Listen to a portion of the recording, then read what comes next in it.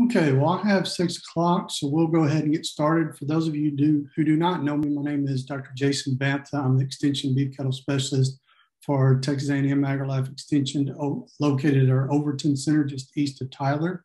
And tonight's topic for the Ag in the Evening series, hosted by Houston, Gregg, and Trinity counties, is going to be supplementation basics for cow-calf operations.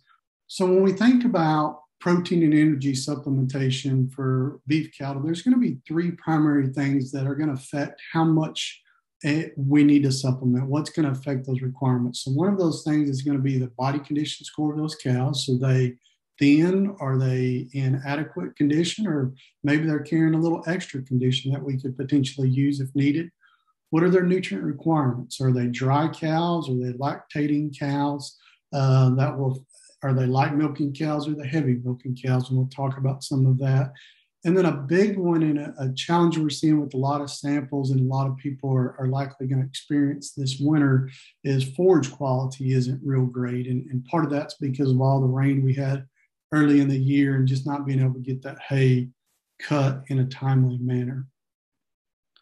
So when we think about those three primary things, we'll start with body condition score. And remember, with body condition score, that ranges from 1 to 9, with 1 being really, really thin and 9 being really, really fat.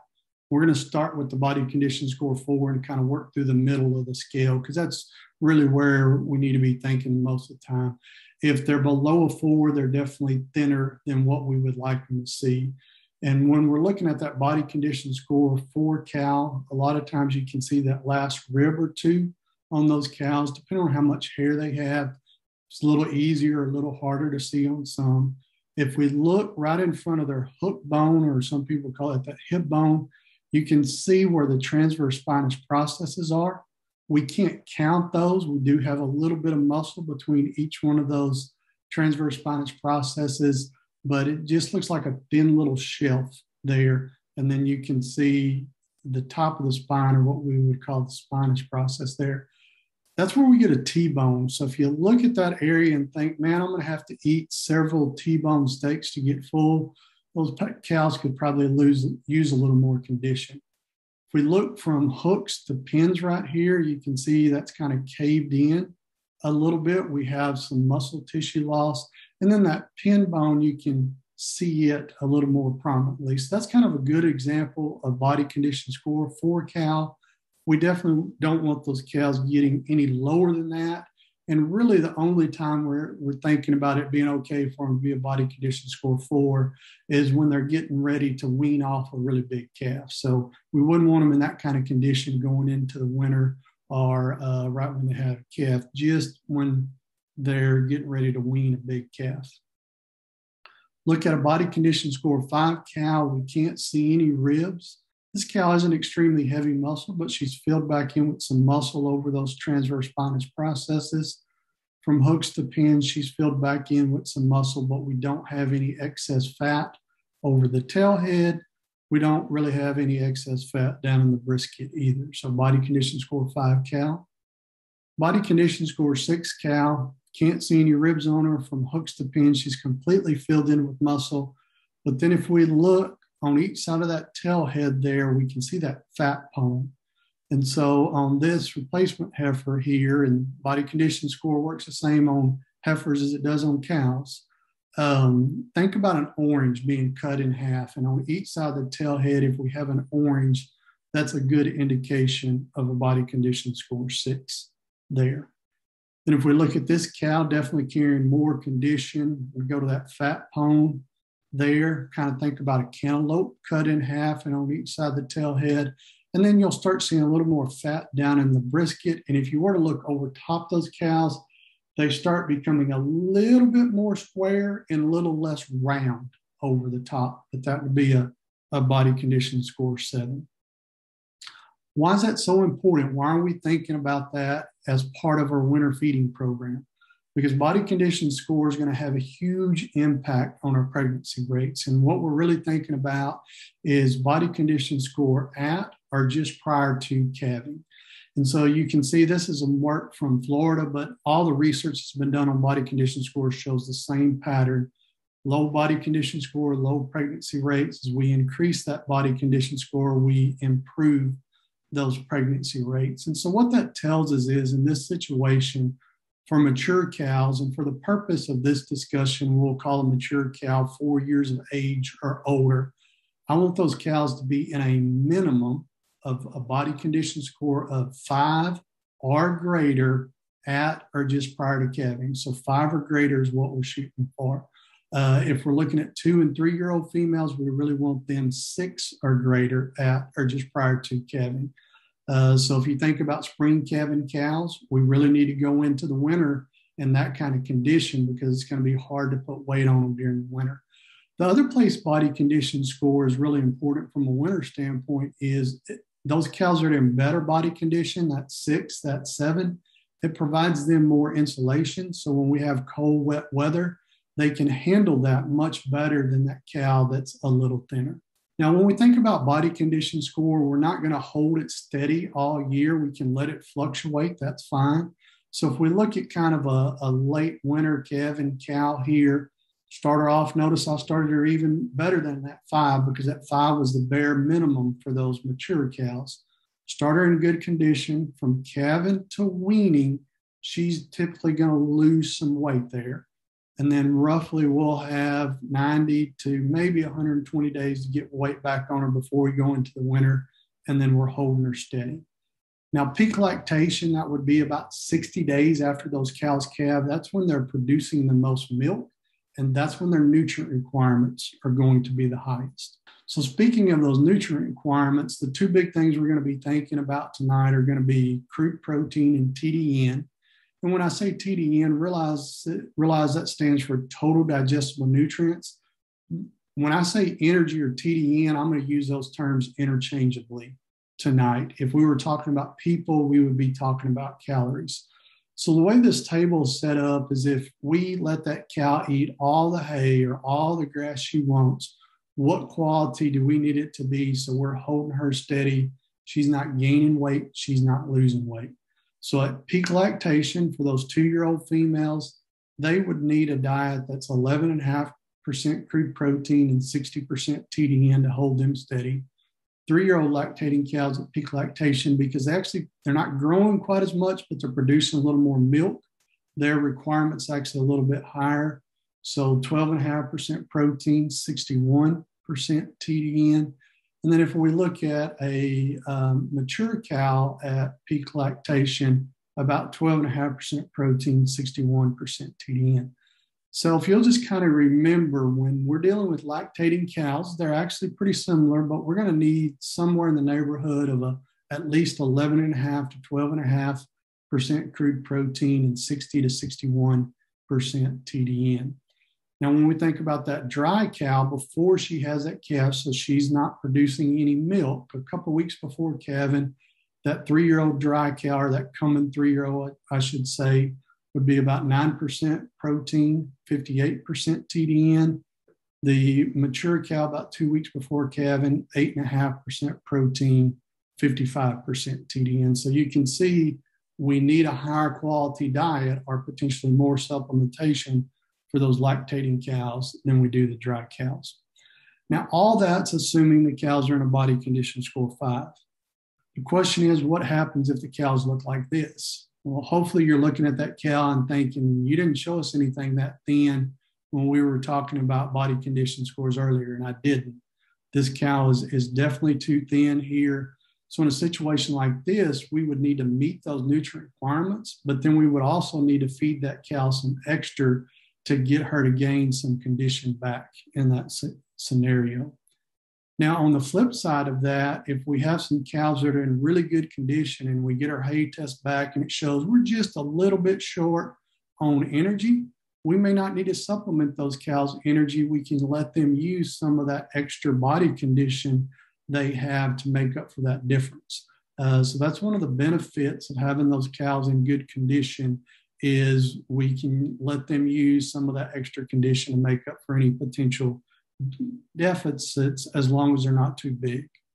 Now, the third thing in the equation, and we talked about this a little bit back in July for those who joined then, but I think it's important enough I want to revisit it tonight just briefly, is forage quality. And the three big things that are going to affect forage quality are going to be the species of forage we're dealing with, the maturity, so how long has that forage been growing before we get ready to use it, and then what is the temperature during the growing period, and we'll look at that in more detail here in just a second. So some general guidelines when we're thinking about forage quality is cool season forages tend to be higher quality than warm season forages. Annual forages tend to be higher quality than perennial forages, and forages grown in arid environments tend to be higher quality than forages grown in humid environments. So if we were to just kind of put some numbers on that to kind of break it down a little bit more, and these would be average daily gains for steers, stocker steers, or even replacement heifers, but to kind of show you the differences. And while the cows may not gain this amount of weight, it will show you the quality differences of these species.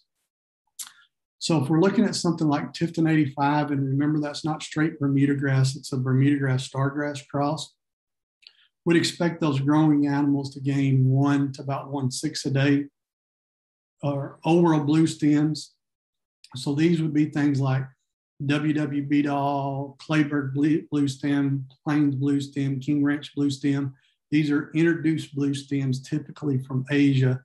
And we do see quite a variation in quality among those because there's so many in that group.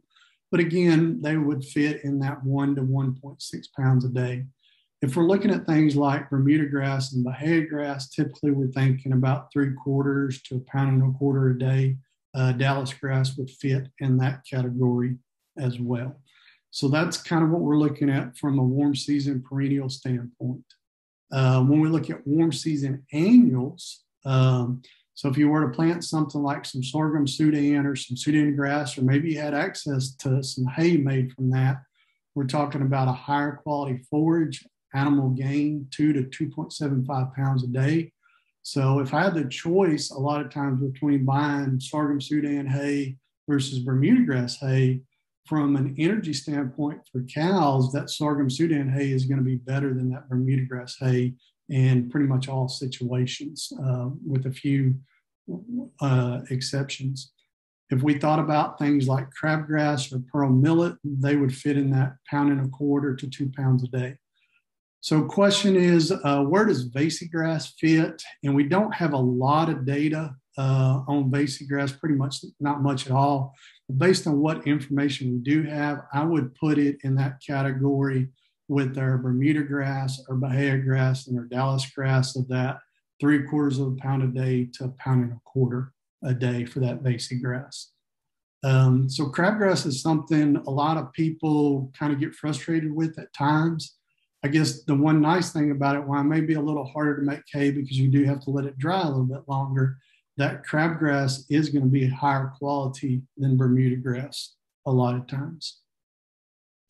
When we look at our cool season annuals, so while they're growing, whether it be ryegrass or whether it be one of the small grains like rye, wheat, or oats, we're typically looking in that 1.5 to 2.85 pounds a day.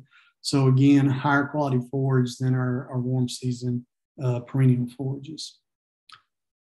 Now, maturity was the next thing I really wanted to kind of focus in there. And so this is some work done out of Georgia. The yields they saw are going to be a little higher than what we will see here because of the increased rainfall, and their growing seasons a little bit more conducive at times than what we may see here. But we still see the same pattern in quality. So this was some work done by Dr. Glenn Burton, who was actually a gentleman who bred both Coastal and Tifton 85. And they looked at if they cut their hay every 3 weeks, every 4 weeks, every 5 weeks, etc., what did it do from a quality standpoint and what did it do from a yield standpoint? So this would be quality averaged across multiple cuttings throughout the year. So if they cut it every 3 weeks, you can see they're a little over 65% TDN. Every 4 weeks, a little under 62. Every 5 weeks, about 59. Bottom line is the more mature that forage gets, the lower the quality. And that's what we're seeing in a lot of samples this year is earlier in the year when it was a little hard to get in there on a timely manner and get it cut, that forage quality is dropping. The other thing to realize here, and I want to point out, because some people, they just really focus on yield and don't think about quality as much as they need to, is what we find is after a certain point, we don't increase yield anymore by waiting longer between cuttings. Plus, we continue to see that quality go down. So if you look at this here, whether they cut every 6 weeks, 8 weeks, or 12 weeks, they really didn't see any meaningful change in how much forage they produce there. So what we really want to kind of shoot at to get a good balance of yield and quality is if we can cut every 4 to 5 weeks, we're going to be much better off in that situation from a quality standpoint and still get reasonable yields as well. I mentioned temperature, and this is one that always surprises people, and this is independent of rain, okay? So even if we had a center pivot irrigation and we were putting water out all the time, we would see this pattern. So this is some work done at the Overton Center, and they looked at digestibility, and the more digestible, the more energy is going to be in that forage. And they were looking at coastal Bermuda, common Bermuda grass, and then Pensacola Bahia grass. And you can see here in the spring that quality is really high. As we get into the summer, that quality goes down. And the reason that quality is going down is because the higher the temperatures are, that plant puts a compound or increases the amount of lignin it deposits, and lignin reduces digestibility. And then you can see as temperatures start to cool off in the fall, that quality starts coming back up in that situation. And so let's just say we had 4 cuttings of hay we could take a year. A lot of people want that second and that third cutting because they tend to be real pretty. But from a nutrient standpoint and energy standpoint for that cow, that second and third cutting hay is often going to be our lower quality hay. So just want to maybe keep that in mind when you're buying or selling hay or deciding what hay you want to use on what group of animals. But when we get in the summer, even if we got plenty of moisture, just because of the heat, we're going to see the quality go down. When we test that hay, it's critical that we get it sent to a lab that can test for the things we need to look at. The lab I will send samples to is the Dairy One Forage Lab in New York. They can get us a good estimate of TDN, and then also they can check for heat damage if we rolled that hay a little bit too wet. Saw a lot of samples over the last few years of hay that was rolled up a little too wet, and we had some heat damage that tied up some protein as well as reduced some energy there. Unfortunately, the labs in Texas just don't have the same procedures in place to look at that. So that's one of the big reasons I send those to the Dairy One lab there in New York. The biggest thing I could tell you is just make sure you, before you send those samples off, whoever you're going to seek advice from, whatever nutritionist, whether it's me or somebody else, just make sure we have a conversation and get the right lab established and make sure we get the right tests for the samples you're looking at. So good question is, how close to feeding should you test that hay? Is it okay to go ahead and test now, or should you wait until November, December? Now is fine. I typically will think about testing in September or October. The big thing is I just don't want to test it too quickly after you bale it. We need to let it go through that curing process. If you test it too quickly after baling, we can potentially miss some things that we need to pick up. So I'd say let's give it at least 4 to 6 weeks after we cut it before we test it. But after that, go ahead and test it when it's convenient for you. Once we get it in that hay yard, while we may get a little weathering on the outside, the majority of that bale is really not going to change in quality. So if you kind of want to wait till September or October till you get the majority of your hay cut and want to go ahead and send it off and test it at that point in time so that you have a little time to make some plans for this winter, that's absolutely fine. We don't need to wait till right before we start feeding it. Now, when we get that test back, there's going to be a couple things we need to look at. There's a lot on the paperwork, but the things that we really want to focus on are adjusted crude protein, and always look at this dry matter column. Don't worry about as fed. Always look at dry matter. So you can see here 12.2 So that'd tell us for a dry cow, we don't need any protein supplement. For a wet cow, we're kind of right there borderline. We may need to give her just a little bit, but not too much. And the reason we look at that adjusted crude protein, you notice here that crude protein and adjusted are the same.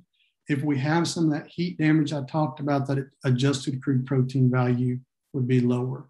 And then TDN is going to be the other value we want to focus in on.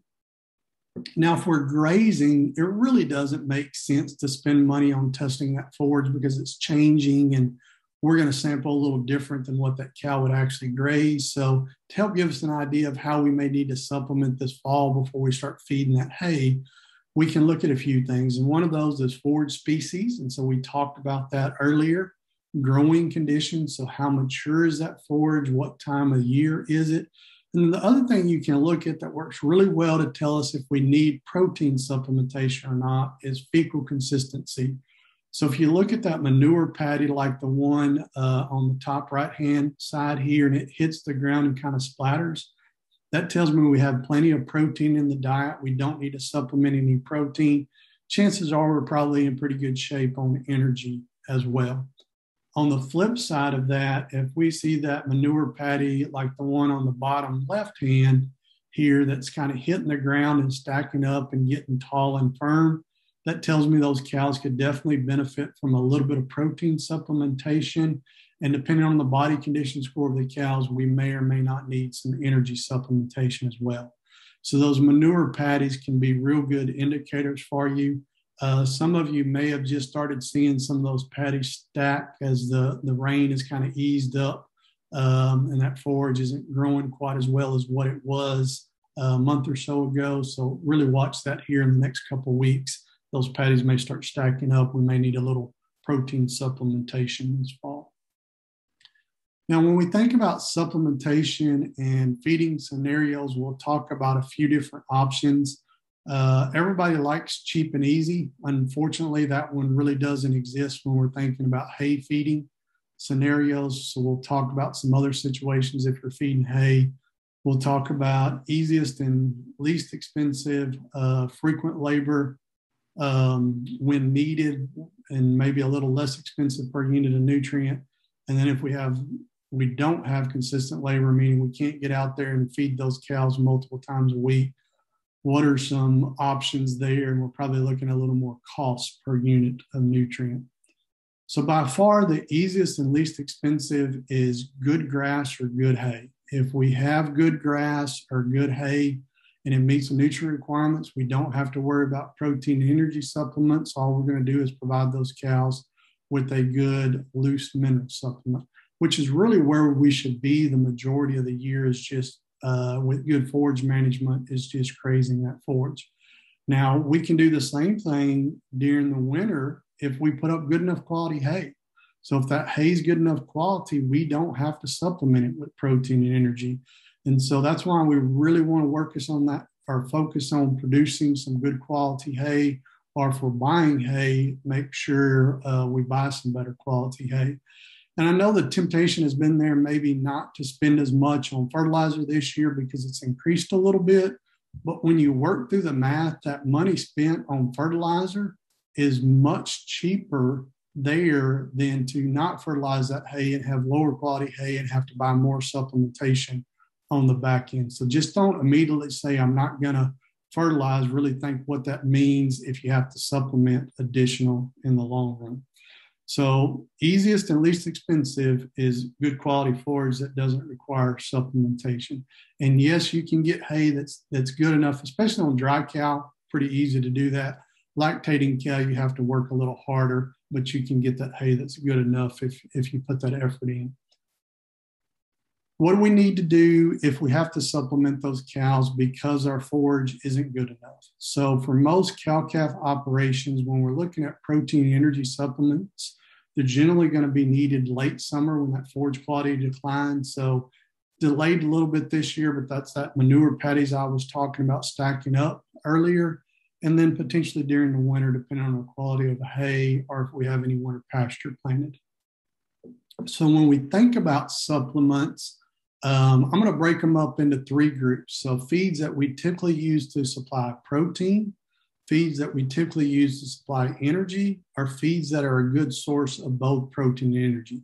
So realize basically all feeds have both protein and energy, but because of a concentration standpoint or from a cost standpoint, they fit into one of these three categories. So if we get our results back and we look at the nutrient requirements of those cows and we're okay on protein, but we just need a little bit of energy, the sources we would typically think about are things like whole corn, 11 to 14% cubes, assuming they're low fiber, and we'll talk about that in a few minutes. Soybean hulls, wheat mids, rice bran all fit into that group well. Just make sure you start off at a low level and then gradually increase how much you feed in the diet, and that we stay very consistent with these energy sources.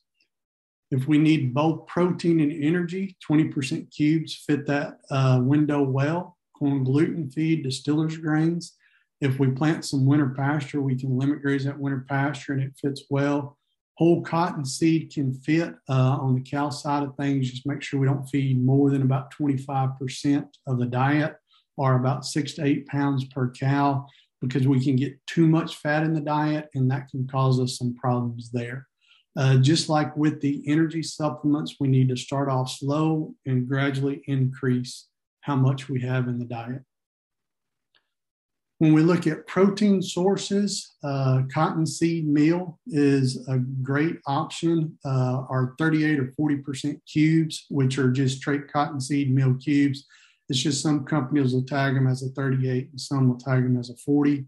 Soybean meal normally doesn't price, but I actually priced it for a family operation last week, and it's actually pricing a little bit better, at least where I was purchasing it, than cottonseed meal. So we bought some soybean meal. Sunflower meal, just make sure you're looking for the one that's at least 35% protein. There's some various options out there, but it can price in decently in some situations. Canola meal. The winter pasture again. Alfalfa hay works great for a protein supplement, not so well for an energy supplement.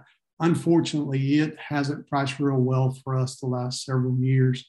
And then a limited amount of urea in the right situation can work to supply some protein for us as well.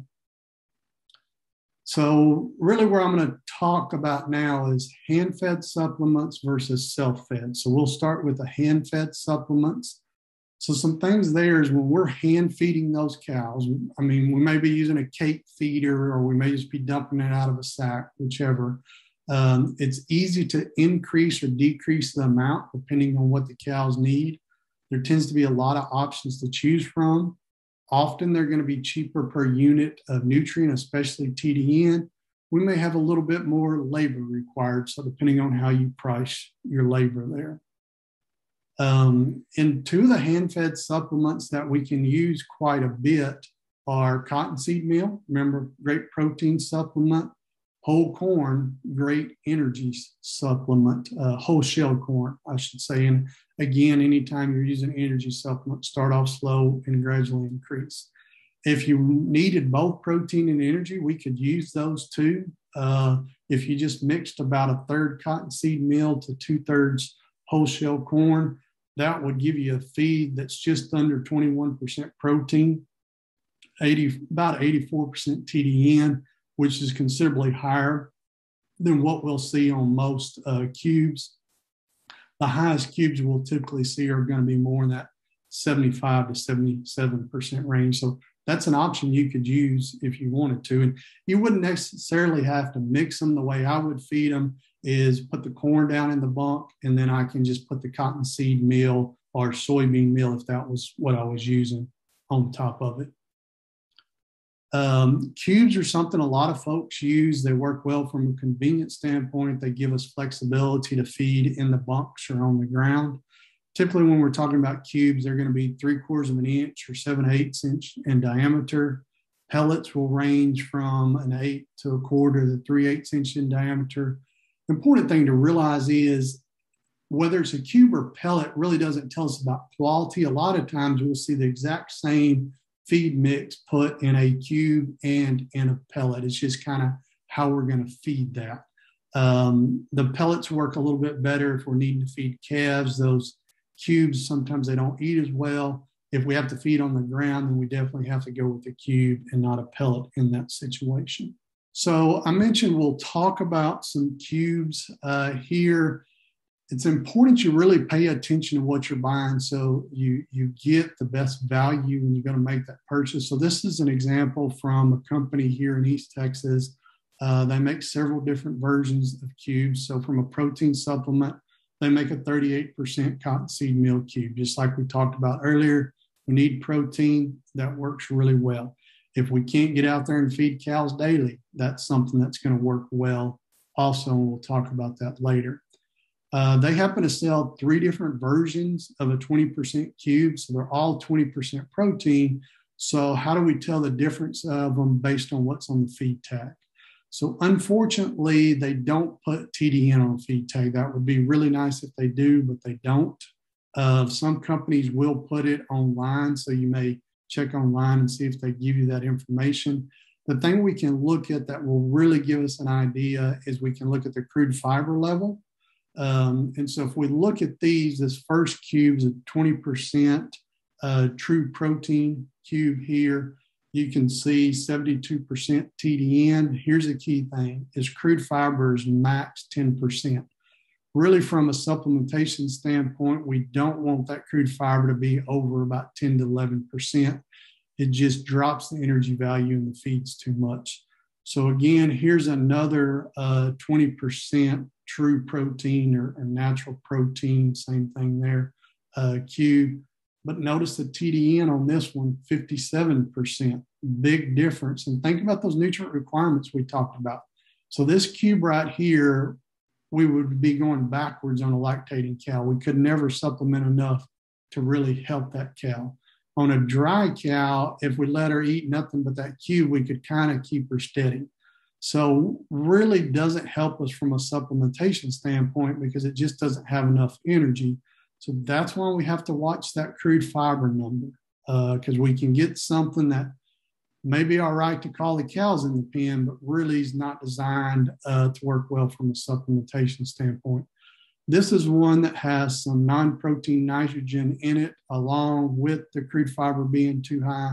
So again, this TDN is too low. So even though there's 3 20% cubes here, the only one that really helps us from a supplementation standpoint is this one over here that had 10% crude fiber as that max level. So really check those feed tags and pay attention to that crude fiber. And that crude fiber on most of our sack feeds is going to be much, much more important to look at than fat. Everybody wants to get hung up on fat, but what you really need to be looking at is that crude fiber value. If we look at what we would kind of call an energy type feed or an energy type cube, so you can see both of these are 12%. This one, those max 8% crude fiber, so that TDN is much better than this one that's 18% crude fiber. Again, really doesn't help us from a supplementation standpoint. Some other cubes we are seeing a little more the last couple of years is there's some companies who've worked out the process to actually take distillers dry grains or DDG and make that into a cube. One of the ones in Texas we see that with is Diamond Nutrition out of Levelland. And then there's some dealers throughout parts of Texas that are bringing in a cube from Kansas and Nebraska, distillers grains cube. Typically we'll be talking with those DDG cubes, they're going to have quite a bit more energy in them. And from a protein standpoint, depending on how they tag them, oftentimes we'll be looking in excess of 30% protein on those DDG cubes. But again, just like everything else we've talked about, with the exception of our protein sources, we need to start off slow and gradually increase the amount. Some other considerations when dealing with cubes or pellets, rarely is, if they call it a forage extender cube, is it going to be a good option? That's, if we're trying to extend forwards, it's actually not what we want to use, contrary to the name. They're just too low in TDN. Cubes are rarely going to be a good, effective roughage source. So again, don't work well to substitute for all your hay. We do want to pay attention to the calcium phosphorus ratio sometimes. Just like to see a little more calcium and phosphorus. Don't have to worry about it so much in East Texas, but if you're running some cattle further west and they're on some dormant native forage, then if they add a little potassium back into those cubes, that could be beneficial in that situation. Don't have to worry about that with our forages here in East Texas. If we look at some of our self-fed supplements, so some considerations there is it can be very hard to change how much is consumed. So those products are often designed for those cows to eat so much. And in some situations, that may not be enough to make up for our deficiencies, especially if those animals are consuming low quality forages. A lot of these self-fed feeds, they just cannot eat enough to make up that difference. Less options to choose from. They could require less labor. For a lot of them, like if we're looking at a tub or a liquid feed, because of the way the intake works there, really probably best to feed those year round if that's going to be the option you're going to. So when we look at tubs, there's going to be two basic types of tubs we'll see on the market. Those that are made with molasses and urea, and then those that are made out of distiller's grains. The thing is, with the majority of these tubs, when I talked about that intake being low, we're talking a half a pound to a pound and a half in most situations is kind of our max. And we'll see when we look at some amounts of feed later on that, as I mentioned, a lot of times the cows just cannot eat enough of that tub to make up for our shortages. When we look at liquid feeds, the two bases we'll typically see is molasses with urea or some other form of non-protein nitrogen. And then there's at least one product out there that uses some distiller solubles and non-protein nitrogen. Intake about 1 to 3 pounds, but it's important to realize that the water content can range from 35 to about 65% on a lot of these products. So let's just say it was 50% water. Then you take that 1 to 3 pounds I was talking about of consumption and cut that in half. So again, we're back to that half a pound to a pound and a half, and that just may not be enough to make up for those shortages. So some additional thoughts there. I'm harping on the intake, and because if we got low quality forage, we just get in a bind with these type products. That dry matter intake is generally too low on most of them. Definitely not a good option for thin cattle. Where they work a little bit better is if you have cows in good shape and you just need a little bit of protein supplement. That's where those liquid feeds and tubs definitely fit better for us. And then, as I mentioned earlier, best to feed them year round. And part of the reason there too is hopefully we help keep those cows in a little bit better body condition. So maybe we have a little bit reserves that we can help pull off of, but that still may not be enough. But if you are going to use liquid feeds and tubs, that's typically the way we think about that. The other thing, when we think about the liquid feeds, there is the potential, if you can buy in a truckload lot, which we're typically talking 48 to 50,000 pounds, you may be able to get a custom formulation with a little bit higher intake in those situations. Now, there are some feeders out there that we can use if you need a self-fed option to get a little more intake in those cattle potentially. Obviously, there's some cost associated with that, so you just have to figure out what works for your situation. These are some that hit the market several years ago. It's called an Auto Easy feeder, and the way they work is they have a timer, and so you set that timer based off how many times a day you set it to go off and how long. That determines how much is fed. Seeing quite a bit of use of these out of seed stock producers and bull development because it gives them a little more flexibility on some feed options. Also seeing them used in some cow-calf operations. Just have to look at the expense and see if that fits for you or not. And then make sure we keep enough bump space so when that timer goes off, that all those cows can get around there and eat at once if you're going to go with that option. But if you go with something like this, you don't have to have a limiter like we're going to talk about on the next slide. So a lot of people want to try to use bulk feeders like this. You have to be very, very careful and get this done right, or you can have a major wreck. And when I mean a major wreck, there's been several seed stock producers over the years who've had to cancel a bull sale because they didn't get it done right with this kind of a feeder, and they got a lot of foot abscesses and founder in those bulls, making those bulls unusable. So they, had to be taken to slaughter at that point in time. If you're going to try to use something like this, it is critical you get a limiter in there and you talk with the company nutritionist to make sure you get it done correctly. So you may be saying, well, why can't you tell me how to do it? You're a nutritionist. I am, but I don't have access to all the company data. So you really need access to that data to make the right recommendation. So if you're going to go that route, and those limiters do cost some money, make sure you're talking with an actual nutritionist, not just a rep, but a nutritionist from Cargill or Purina, and make sure you get that done right so you don't wreck a bunch of cows accidentally. So what are kind of some starting points if we need to supplement cows? So let's say we sent our hay off and it came back from dairy one and it was 45% TDN, 5% protein, pretty low quality hay there. On a dry cow, just to maintain her body condition score, so we're not increasing her any, it would take 8 pounds of a 20% cube a day. So like on a cow like this, if she can only eat 1.5 pounds a tub, or she can only eat 3 pounds of a liquid feed that has quite a bit of water in it, we're not going to get anywhere close to the amount of feed we need to keep those cows in anywhere of any kind of decent body condition.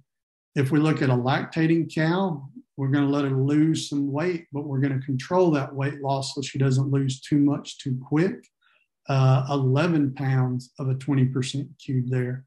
So I think you can see real easy here that with the amount of feed we have to feed, there's a real benefit of working on that hay or quality or that forage quality to make sure we keep that up.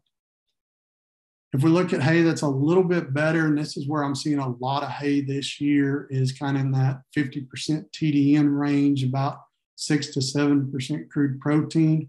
A dry cow, assuming she's in okay condition and we just need to maintain it, 4 pounds of a 20% cube a day. So again, she still can't eat enough of some of those self-fed products. Lactating cow, control or weight loss, we're actually going to switch over to a 40 here. It allows us to drop the intake a little bit because the TDN is a little bit higher, but we still need some more protein. So 6 pounds of a 40% cube a day.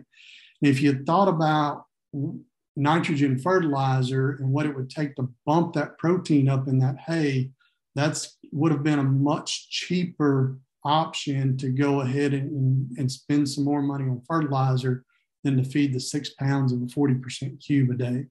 And so the way you could kind of think about that is for the last several years, nitrogen's been running about 45 to 50 cents a pound. Depending on where you're getting it, you're probably looking in the neighborhood of 75 to 80 cents, maybe even 85 cents a pound right now. So we'll just go on the higher end and say 80 cents a pound of nitrogen.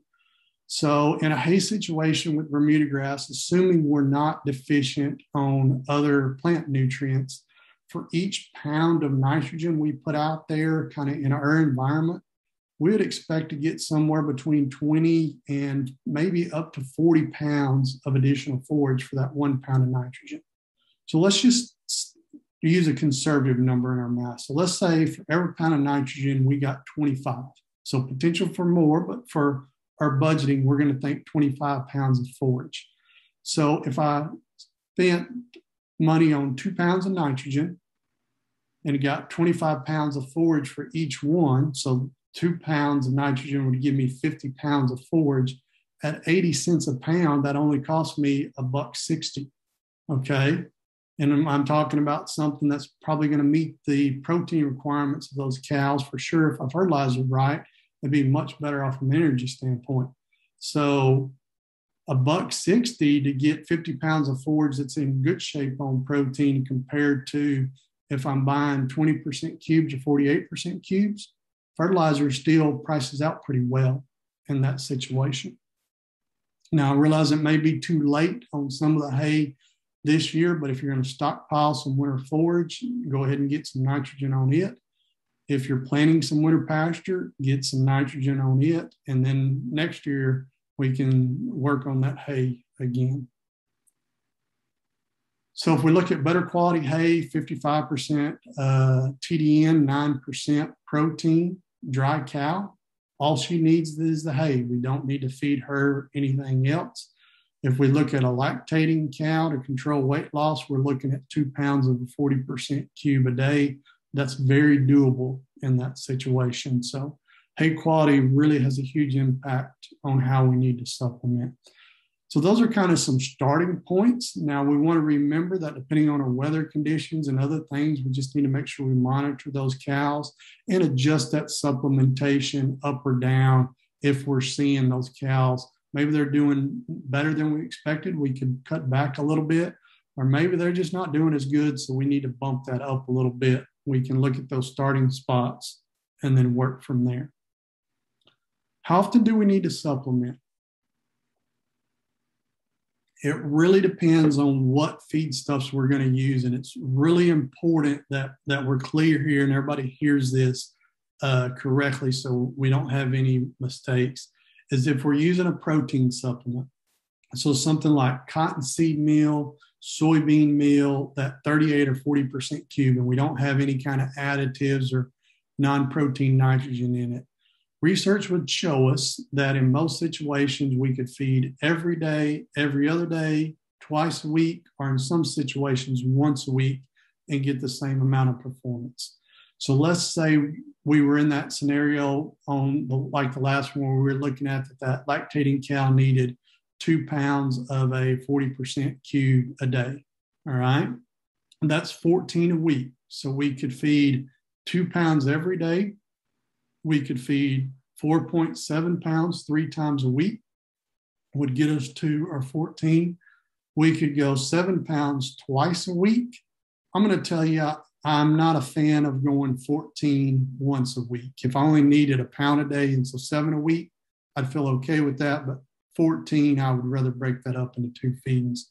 So that gives us some flexibility that if we need a protein supplement, we don't necessarily have to feed those cattle every day.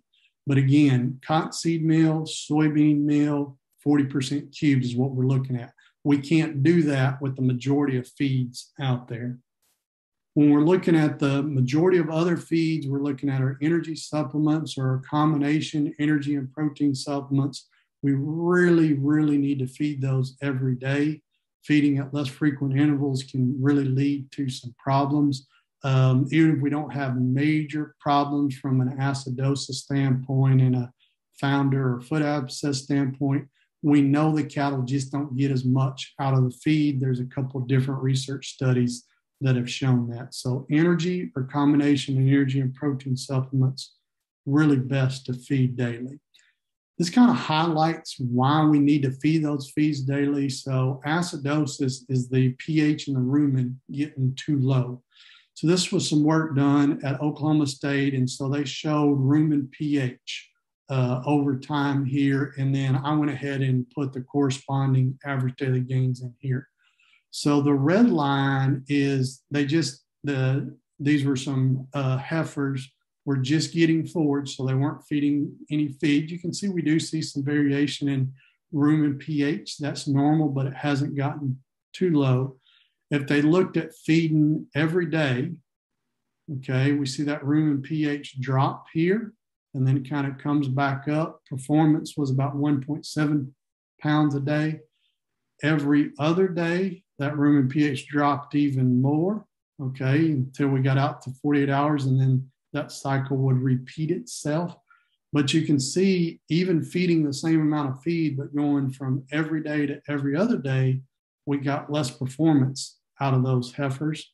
We'd expect the same thing if we were doing this with cows. And then if they fed every third day, so they tripled the amount of feed on the day they're feeding, so it would all equal out, you can see that rumen pH gets even lower. And look how much average daily gain we gave up. We gave up over 0.3 of a pound by not feeding that every day, even though those heifers got the same amount of feed per week. So that's one of those energy or those combination energy and protein feeds from a rumen health standpoint, and then from an efficiency standpoint, really best to feed daily. Now, one question that comes up a lot is, what if you're an offsite landowner and you can't get out there but once or twice a week? What are your options? And unfortunately, the options get limited pretty quick, pretty fast. What you really want to focus on there is good quality hay. And then if you can plant some winter pasture, especially if you have fall or winter calving cows, that works better. It doesn't work quite as well when we talk about spring calving cows because we can't graze them full time on that winter pasture during late gestation. But offsite landowners, let's just say we were dealing with dry cows and we were dealing with low quality hay that didn't meet the needs, and we were in one of those situations where we're having to, if we could feed every day, we'd need to be feeding 4 to 8 pounds of cubes.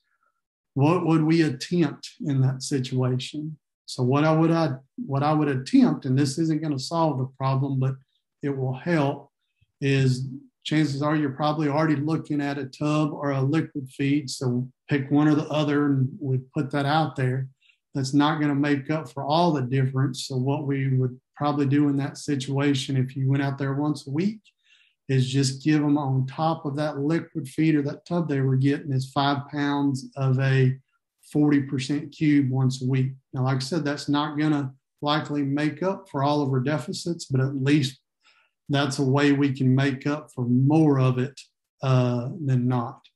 If we're dealing with a lactating cow, it becomes even more challenging. We're really looking at that same strategy above, but likely those cows are just going to lose more weight than we would want it to in those situations. So really on offsite landowners, it's important it's important for everybody to focus on hay quality, but even more so there. And even if you got to feed all the hay, it's still valuable to test it, because if you got hay from more than one cutting or more than one person you purchased it from, we can figure out what hay is a little higher quality and use that when the nutrient requirements are a little higher for us. And then the last thing, when we're pricing supplements, we just want to make sure we price them for the nutrients we need.